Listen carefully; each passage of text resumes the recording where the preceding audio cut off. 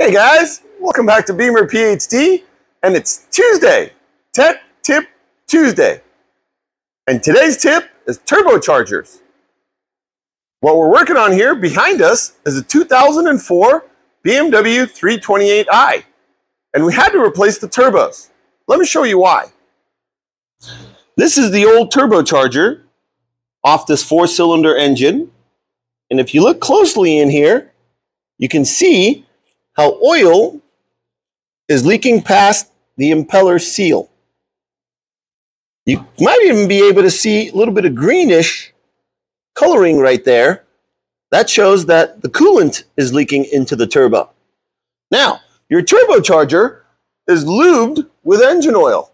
It's cooled by coolant. Here's what it looks like. Here's what a new one looks like installed in the vehicle. Ooh, shiny. All right, so the tip is ensure your cooling system is serviced every 30,000 miles.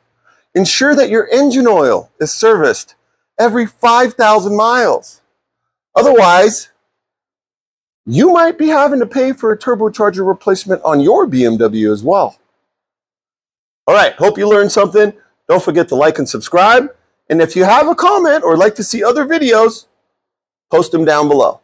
Happy motoring!